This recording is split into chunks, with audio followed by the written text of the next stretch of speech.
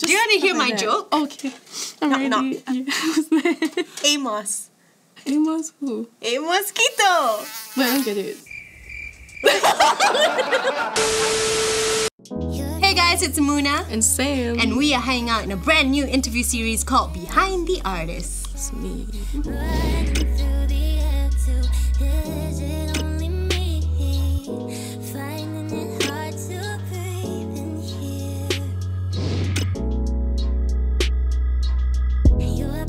Can you please explain to me what it is?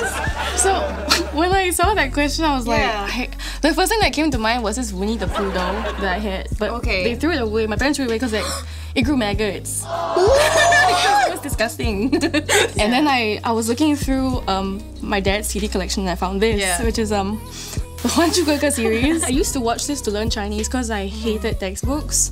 And my late grandfather is like the Chinaman, like from China. And he was very disappointed that I was so whitewashed. And he was like, yo, you need to get back to your roots. So he tried to find a fun way for me to like learn Chinese, and then he bought me this this CD set, and then I watched the whole thing through, but I can't remember a thing now. But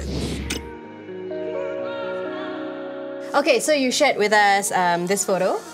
Right here? Yeah. Well, the first album I bought is actually not in that photo because I lost it when I was spring cleaning. So I was like looking and then I was like, oh shit, I don't know where it is. But it was Stop the Clocks by Oasis.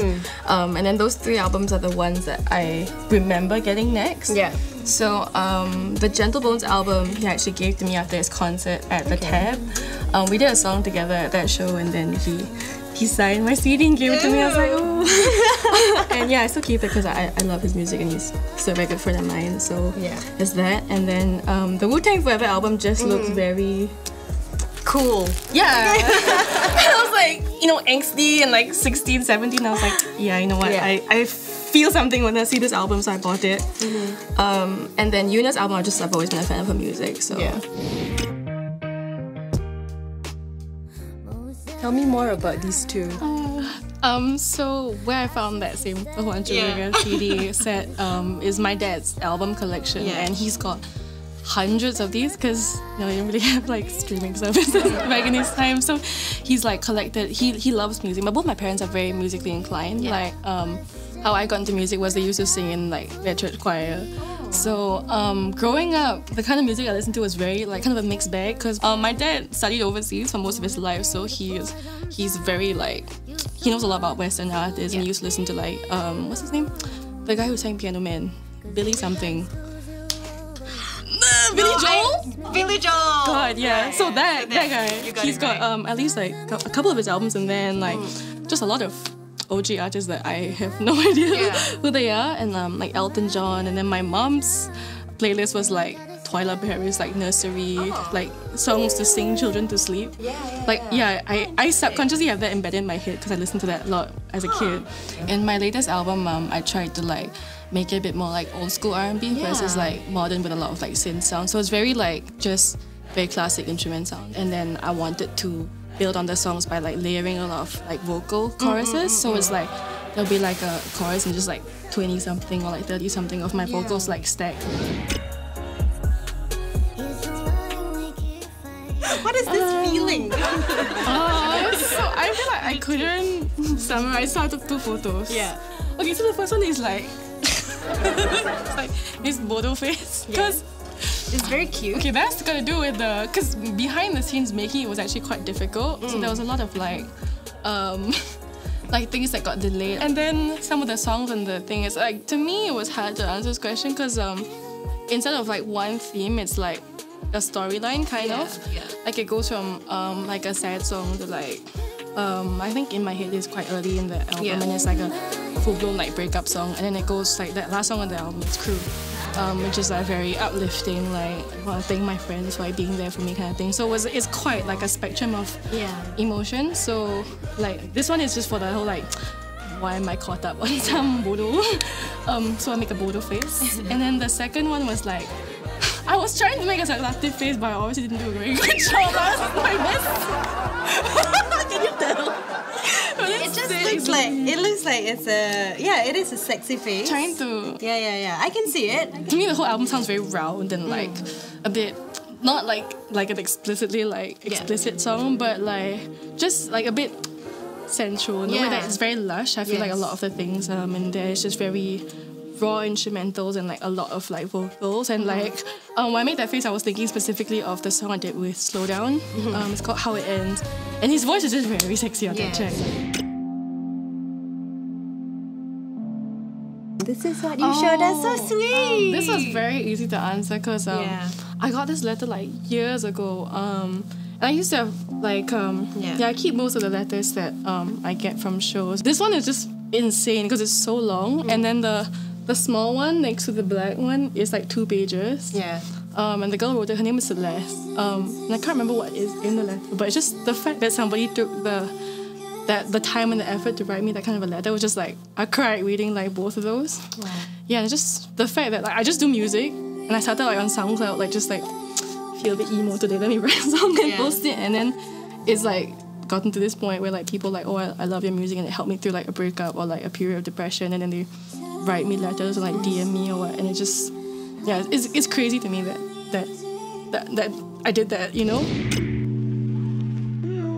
Who are your closest friends and why? Besides you, this is Claire. Yeah. And it's the photo that I took at my 8th birthday party at my house. So I've known Claire my whole life. Like literally, we were baptized together, which is such a precious, like special connection to me. Because she's like, yeah, we're friends for life. I'm like, yeah, you mean like 10 years lah, you know? But like I've literally been friends with her my whole life, and we're still really close. And she's been there with me through like everything, and like we've seen each other grow. We used to be like toilet buddies. We liked the same boy at 6 years old. Like she saw me through my first crush, my first real like breakup with a boyfriend, like through all my flings and like me acting out, and like I've seen her through a lot of her stuff as well. And like she's like one of the happiest people I know, but also like she's been through so much stuff, and that's why she's so strong and like so positive about life. And I really love her. Yeah.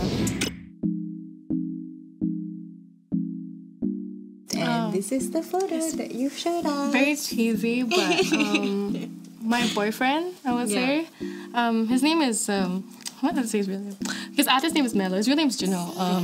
And he's a singer in Korea, and we haven't been together very long, like slightly under a year, but he's like one of the most like difficult upbringings that I've ever like heard of. Like he's still ambitious, and he's like one of the most, I don't know, just like disciplined and like ambitious people I've met, but not in like an obnoxious way.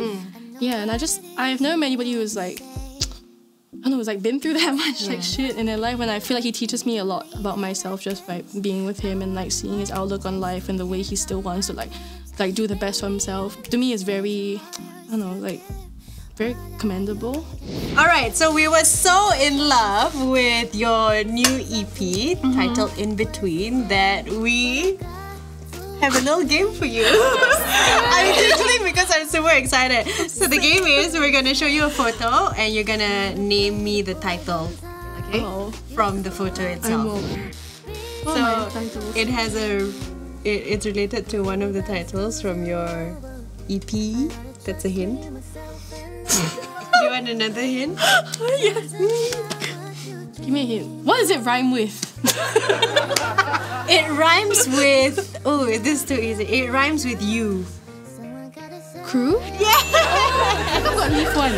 Because I got my crew, so it's all good. Like all the leaves are like together as friends. Wait, everybody stick together. Because there's a stick.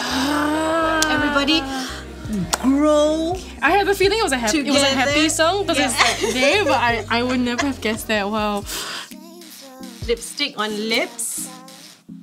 Wait, I don't know what the song about. Something about lips. Why is it green? Is that a reason why it's green? No, something about the taste of your lips. Oh, solid.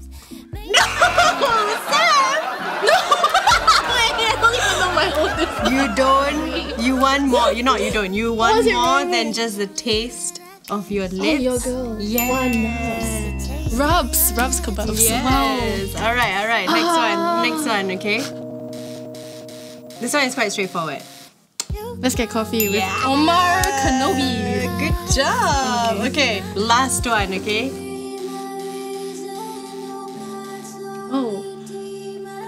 Me? Wait. Close. You're close. Yeah. What is it doing? Pointing at me.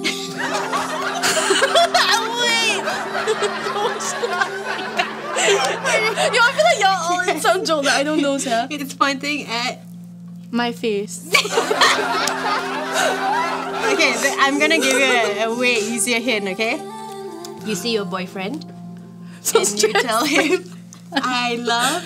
I love you. You. It's just you? Yeah. The song title is just you? Yeah. But congratulations, you got all of them right. I might give you like half point for that. I passed! Okay, thank you so much for joining us. Thank you for having me. I hope you had fun. Yeah, of course I Not too stressed by my questions. No! Okay, before I let you go, shall we take a selfie together? Yeah. Okay, let's do